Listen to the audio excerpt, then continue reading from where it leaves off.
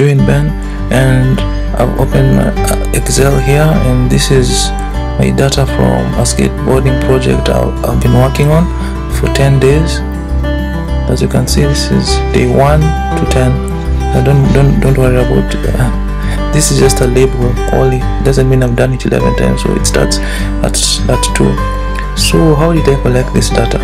I had Excel fired up on my phone. So on the first day I did 5 ollies consecutively, and I didn't miss one. This one, and then I did 4 consecutively after I finished ollie. Sometimes I rested in between, but if this number means I did frontside 180 4 times continuously. And the other tricks, like switch frontside boneless here, I did it 5 times. So the aim of doing this was I wanted to see how my tricks vary as the days pass by, from day 1 to day 10 as a start. But if you want to also do this study, you need more data points so that you can do statistical inference later. But I'll only show you this.